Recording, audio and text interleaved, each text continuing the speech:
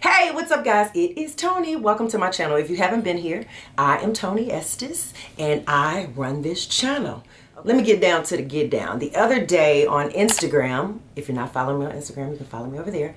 It's at Toni Estes. I did a reel and it was 3 common myths about marriage. So I wanted to qualify what I was telling you. First of all, I myself have been married for 17 years. Some people don't know that. Some people think when I say I'm married, they think I've been married for a couple years. I'm just saying that I have a good amount of time into a marriage, and so I feel like I can give shed some light at this point on marriage. Even if you've been married 6 months, there are certain things that you can share about your 6-month journey.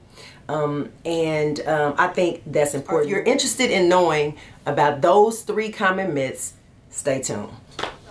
The first myth that people get caught up in is if you're married and you're not happy every day, something is wrong. That is a lie. There is absolutely nothing that we do every day that we love doing every day. I'm a mother and I love being a mother.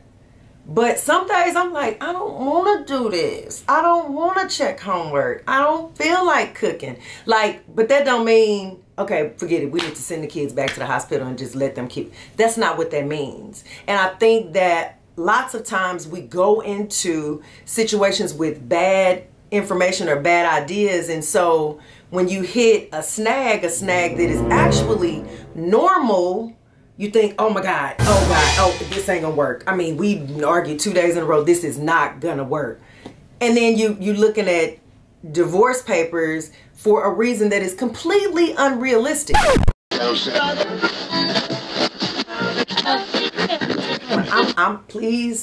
I'm not talking about verbal abuse, mental abuse, physical abuse. I ain't talking about none of that. Take those off the table. That is something completely different that needs to be handled by somebody that know what they're talking about. That ain't never been my story. I don't know anything about that. I do know that, you know, of all the things God wants for us, I don't think that you get knocked upside your head by another human is one of them. That's just me though, okay? And I say that respectfully. But I'm talking about simple disagreements. Disagreements are no, you're going to disagree with your mama sometime. You ain't going to say, forget it, I don't want no mama no more. Like that, that's not how it works. So just think about these things as you're in marriage, as you're single, thinking about getting married, going, you know, I can't take, if you think, you know what I'm saying? Like, think about all of those things. It's give and take. It's what makes marriage great. I freaking love being married. I love being married. Number 2, you hear this thing, this saying, marriage should be 50-50. You even sometimes hear that marriage should be 100-100. Although a very cute concept, it's not real. Everybody is going to be giving a little more or a little less at any given point. You have marriages that are smooth sailing and working and doing well, and just say somebody gets sick. Are you going to be looking upside your spouse's head because you're not pulling your weight? No, you got to give a little bit more, dog. That's just what it is. And there are, just like everything else in life, there are seasons. So my husband is out building a business. I am home building businesses and helping him with his and trying to do the kids, and you know what I mean? And it all depends on how you look at it, because my husband works his hind parts off. Sometimes, you know, it's a little questionable because he do a lot of golfing, you know, whatever, but we ain't gonna talk about that. Anyway, he works his butt off, right? Well, I work my butt off too. And it would seem like I work harder maybe because I'm at home, I'm building a business, I'm doing everything that I do. Plus, you know what I mean? I'm the go-to for the kids. I go to the school, I talk to the teachers, I do mostly the extracurricular activities on the drop-off and stuff because he's building a business.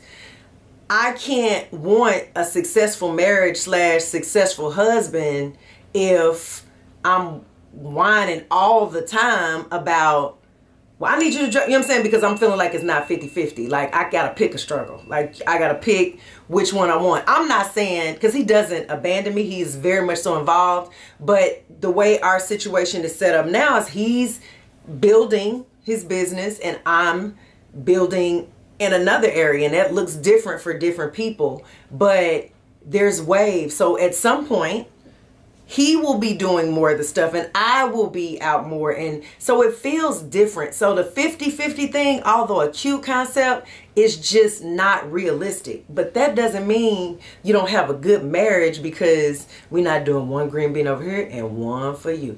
One for you and one for me. Just because we're not doing that doesn't mean that it's not a good, whole, and happy and healthy marriage. So know that as you're going into marriage, or if you're already in a marriage and you're a little frustrated, know that there's waves. It's this now, but it'll be something different soon.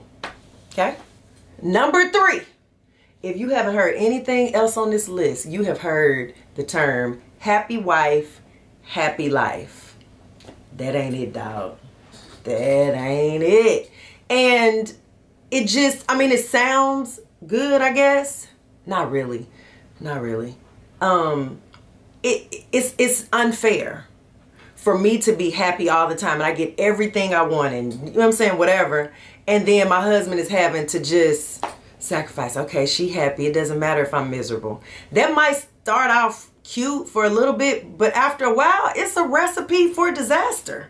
Like, because he's going to get his happy some kind of way. I need him to be getting his happy here, not over there.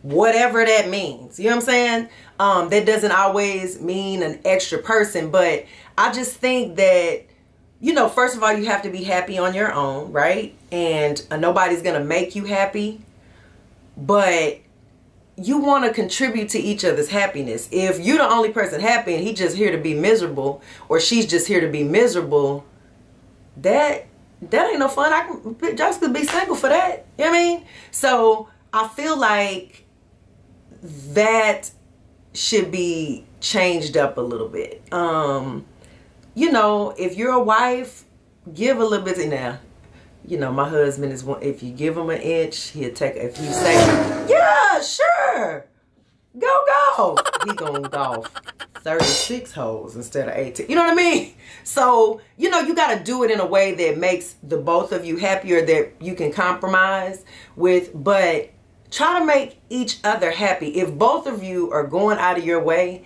to make the other person happy, everybody's happy. You know what I mean? Like, it's just the natural way of things, and learn each other's love languages and yada yada yada, and that's another video. But I just really wanted to come on and qualify what I said in my reels, because it was a short video and it did hit on some points, but I wanted y'all to know like the details, because marriage is it's amazing and it's work. It's work that I love. Marriage and being in a whole family is important. Not saying that, you know, like people, single parents and people turn out productive citizens every day, but it is me and my husband's goal to, you know, bring our kids up in a house with both of us, right? If any way possible. I mean, you know, you got people that stand in the house and they at each other's throats every day. You don't want that. But yeah, those are it. Those are 3 myths. So if you're thinking about getting married, or if you're already married, put some thought to that. Because if you're thinking about getting married and you're thinking, nah, because I didn't argue, Joker, you probably arguing with the dude you with right now. And y'all know, it's certain stuff is just, life just be life sometimes. Okay? And it's not, we expect these unrealistic things when we get married, and we stop ourselves for something that don't even make sense, right? So anyway, I hope you enjoyed this video. Comment below. Go follow me on Instagram. I would love to add you to the conversation over on Instagram. And yeah, be great. I look forward to seeing you soon. Bye.